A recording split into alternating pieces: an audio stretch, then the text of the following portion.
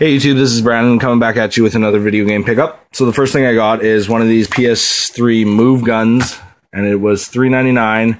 Came with a PS3 Move controller. Sorry about the lighting, it's a little dark, but came with that.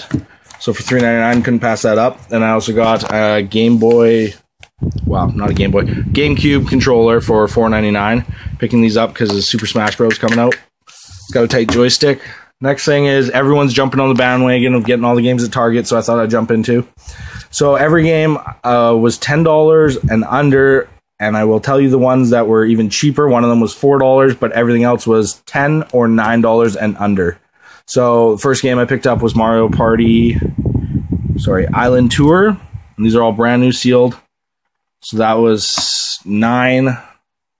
Next game was Mario Kart 7, which was $9 sealed.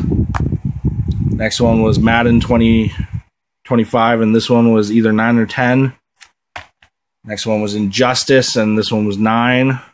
Still sealed for the PS4. Next one was NBA Live 14, and this one was $4. I probably should have picked up 3 or 4 of them, used them to trade, but whatever. Next one was Need for Speed Rivals. Sorry, the glare. Of all these brand new glorious games.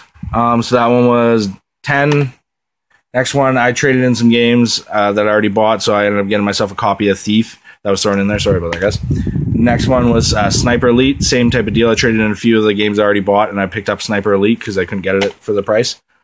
Next game I got from Target, which was Castlevania 2. This was 10.